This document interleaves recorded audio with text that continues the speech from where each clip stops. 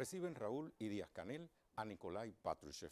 El general de Ejército Raúl Castro, líder de la Revolución Cubana, y el primer secretario del Comité Central del Partido y Presidente de la República, compañero Miguel Díaz-Canel Bermúdez, recibieron en la tarde de este miércoles al general de Ejército Nikolai Patrushev, secretario del Consejo de Seguridad de la Federación de Rusia, quien realiza una visita de trabajo a nuestro país.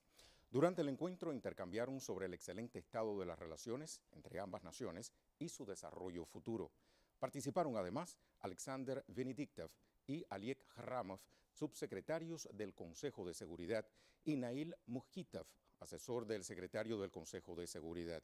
También se encontraba presente el miembro del Buró Político del Comité Central del Partido y ministro del Interior, general de división Lázaro Alberto Álvarez Casas.